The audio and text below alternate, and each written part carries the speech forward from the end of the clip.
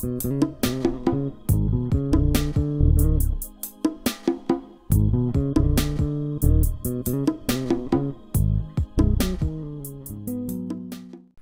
MCA here. Thank you so much for those that are returning. For those, if it's your first time, if you enjoy this lesson, I do ask that you give the entire lesson a shot. Listen to it all the way through. And if you enjoy the content you get here and the way that I break down this tutorial, I do ask that you like this video, share if you would like as well, and please hit the subscribe button below. I would love to have you be a part of this growing bass community. Today, we have a song called Rain, Let It Rain by Sonnie Badu. And the request comes from, I believe it's Alvin Owusu. Song starts in C sharp, but before we can get there, I need to make sure you can understand how we're playing together, although we may be tuned differently. So I'm tuned down a half step. If there's any confusion about that now, it should be cleared up with my last video on open string tuning. I made one just for people that play, like myself, open tuned, and sometimes we don't have a tuner around, or I'm too lazy to go in the house. At least now I can go to my own video and just tune my bass right there and then. So video might have been more for me than you all. I'm sorry. But I'm sure there's someone else out there that gets annoyed with having to find a standard tuning and then tune your bass that way to tune it down. Anyway, my B string is a B flat, E string is an E flat, A string is an A flat, D string is a D flat, and G string is a G flat. Also, just so you know, by way of announcement, the song requests are back open. I will post that video here, somewhere along the top here, and you can check that out for how you can submit a song and which songs or what types of songs I will be accepting. So we're at C sharp now.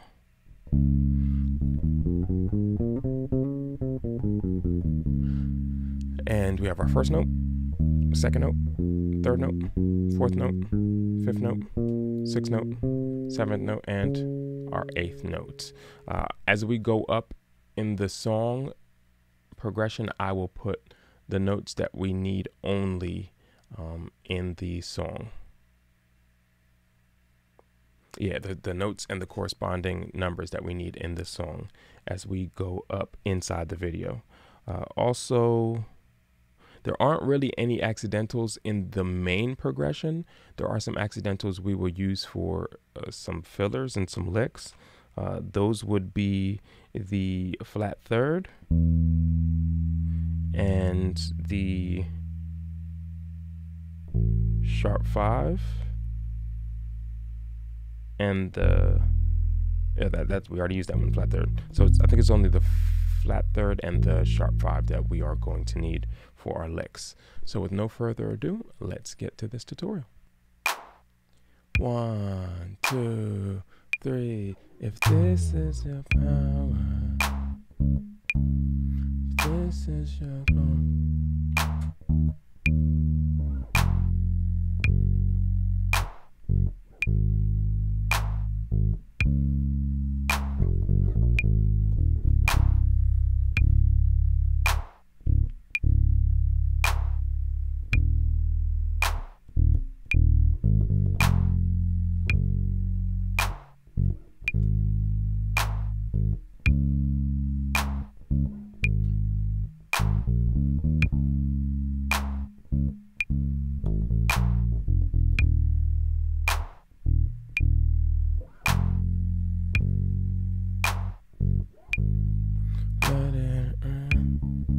Next part.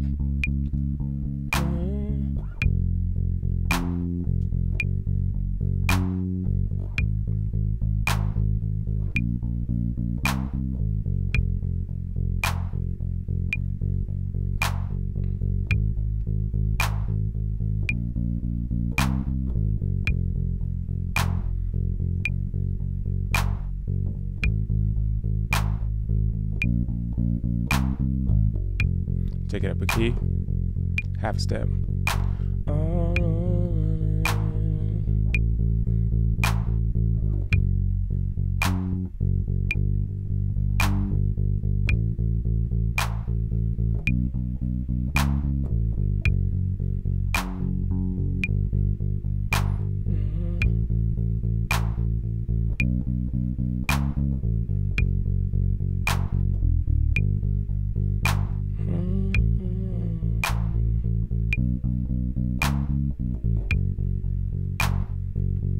Take it up another half step.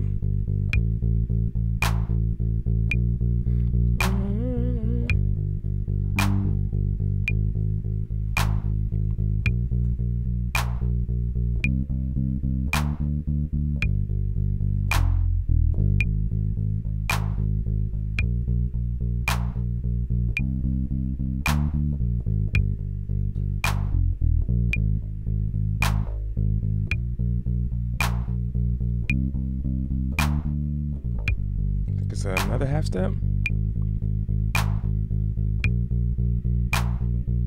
Yeah, last one. I'm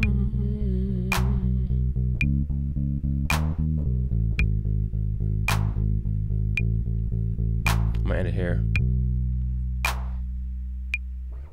This is your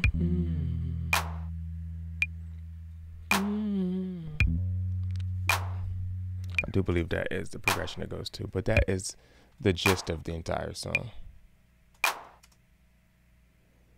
So let's take it back down to C sharp. And this is a good textbook bass song that you should definitely begin on. These are the types of songs I liked when I was learning bass. This is the stuff that will build your vocabulary and teach you just solid foundations of bass. So we're pulsing with the kick drum, boom, boom. And we're doing pretty much like a major scale progression, or half a progression, almost a whole progression, whatever. And then there's some nice joining note things that are going on. So out of the rip, we've got this bass slide, 1, 1, 1. This is your 2, 2, 2. Passing 3, 4, 4, 5. Let it 5, 1. Then we got our first big movement.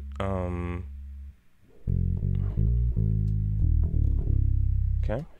3, 4, 6, 5, 2, 1, 7. And you're gonna notice with a lot of these things, it's all about how your hands make the sound, right?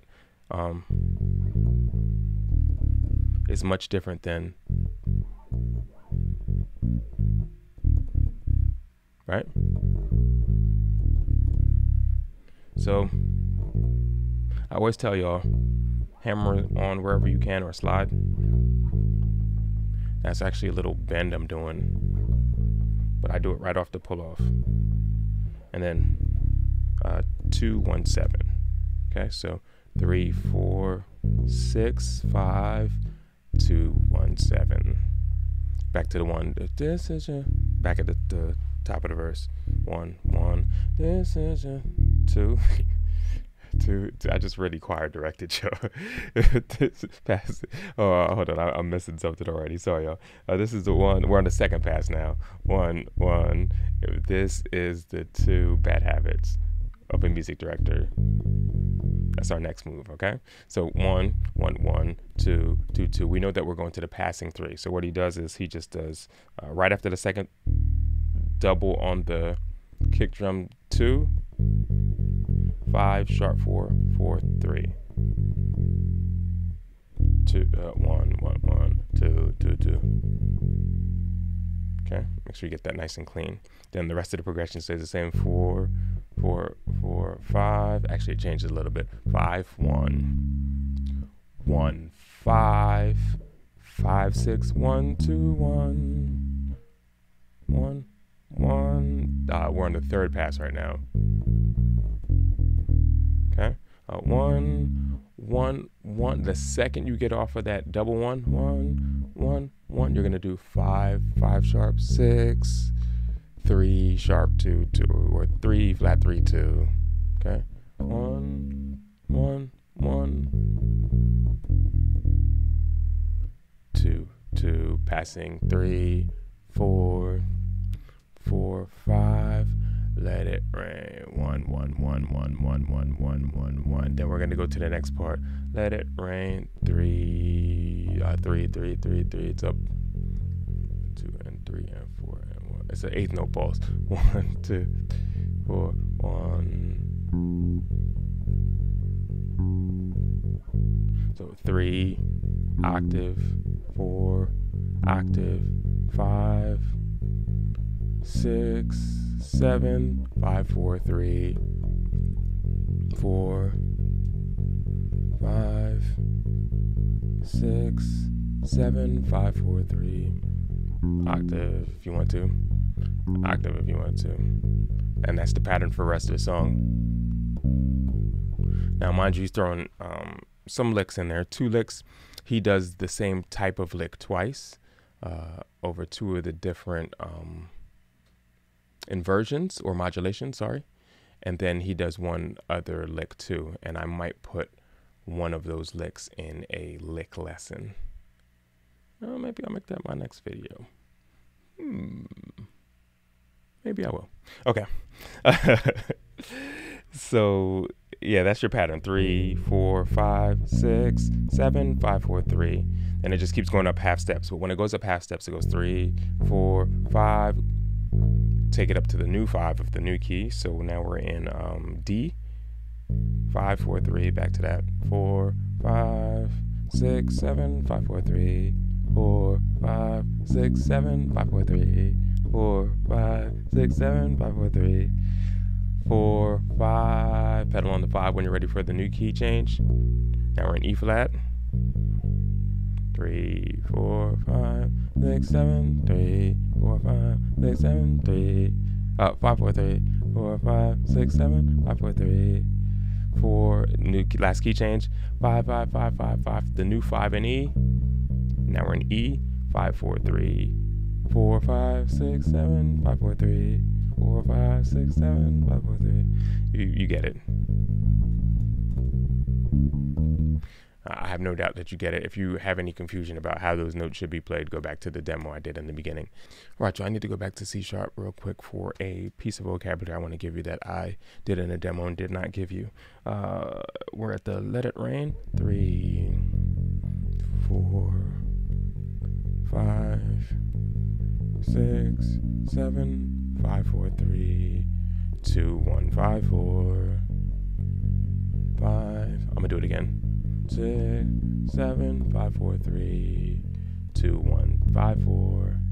Just a nice little sounding fill. I didn't want to leave out. That is Sonnie Badu.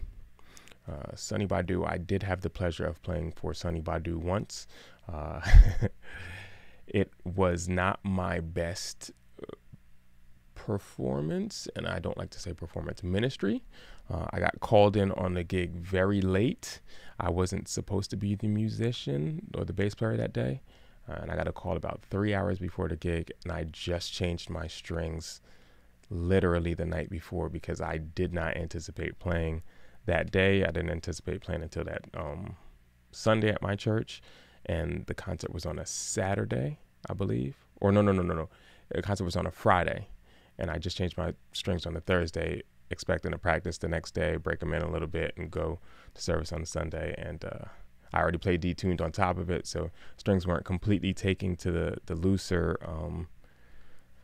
setting at that point because I really didn't set them to play them immediately. There is a way to do that, but I kind of set them like, okay, I'll just, play around with them, whatever, and break them in a little, and that did not happen. So the keyboardist was throwing some stuff at me, and my strings kept going detuned, and it was just a bad experience overall. But he's an amazing artist, will really take you in, and it was a learning experience for me, and taught me some more growth that I needed, some more things that I had. And I do like experiences like that because they teach you. Not every gig is going to be a good one for you. You got to learn somewhere, and that was the School of Hard Knocks, and I learned that day, and I made sure those weaknesses there are tightened up now, so if I get called on, that kind of stuff should not happen to me again. All right, y'all, I'm Soul MCA. Y'all take it easy. Have a good one. God bless.